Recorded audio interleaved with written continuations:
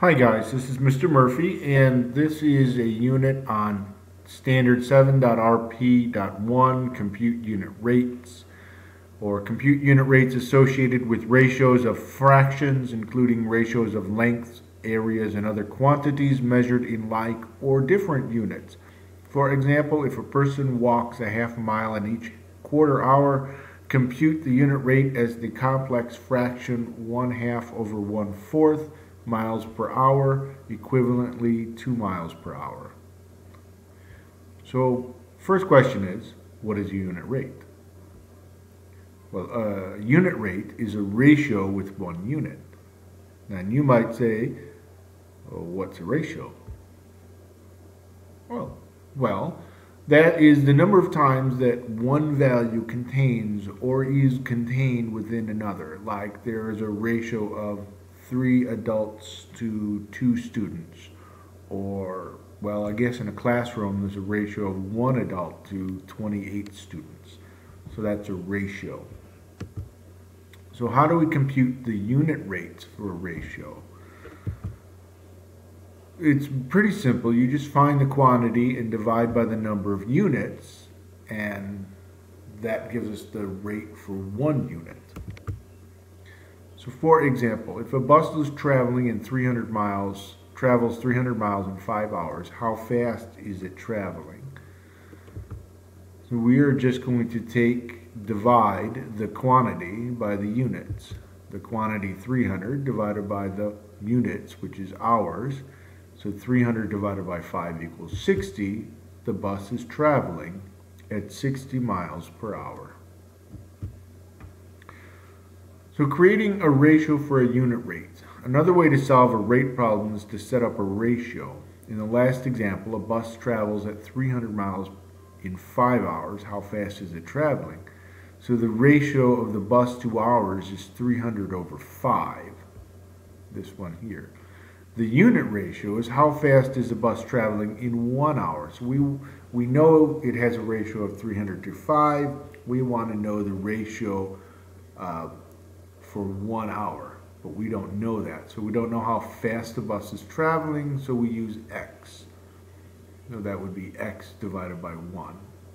So solve the ratio 300 over 5 equals x over 1, because if they're proportional, which these are, then the ratios are equivalent. So 300 over 5, it'll travel the same amount of miles every 1 hour.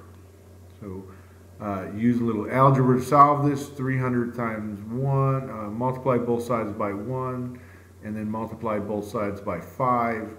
The 5 cancels out. I have 300 equals, the 1 cancels out on the other side, 5 times x. So 300 equals 5x. Divide both sides by 5. 300 divided by 5 is 60. So it gives us 60 miles an hour again. Scale factor, or the constant of proportionality. This is most often used when you compare shapes that are similar, and that's just a geometric term for shapes that are exactly the same except one is smaller than the other, and it's smaller by a ratio. So take these 2 triangles here, this on the left and this on the right.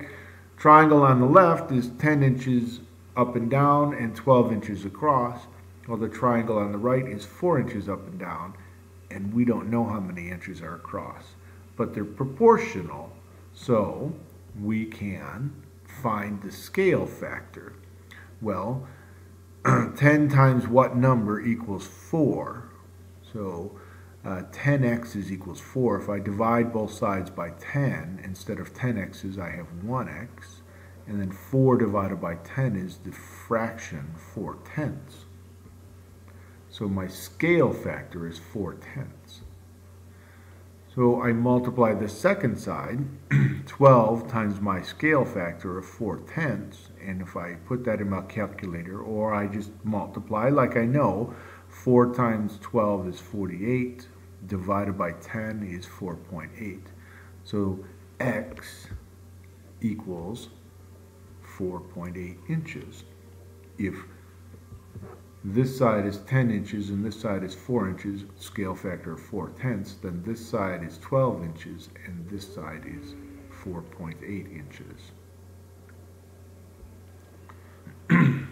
How about an example with complex fractions? This was in our standard up front. So if a person walks a half mile in each quarter hour, compute the unit rate as a complex fraction 1/2 over 1/4 miles per hour, or equivalently 2 miles an hour. So the complex fraction is 1/2 over 1/4. The fraction 1/2 is over the fraction 1/4. So you have two fractions there. And we have to solve those two fractions to make it a little prettier. We remember that a fraction bar just means divide. This is easy. Now we have 1/2 divided by 1/4. So I just keep change and flip. I keep the 1/2, multiply by 4 over 1. And 1 times 4 is 4, 2 times 1 is 2, so I have 4 over 2. And 4 over 2 reduces to 2. So the complex fraction of 1/2 divided by 1/4, or 1/2 over 1/4, is really just 2. Summary. Computing a unit rate is dividing the quantity by the number of units. This gives us the rate for 1 unit. It's pretty simple. Sometimes we create a ratio and use algebra to solve the missing term. And sometimes we find the scale factor and multiply by that scale factor to find the missing term. In any way, we're finding the unit rate for 1 unit or using that unit rate to solve a problem. Thank you for listening. Good luck on Standard 7.RP.1, Computing Unit Rates.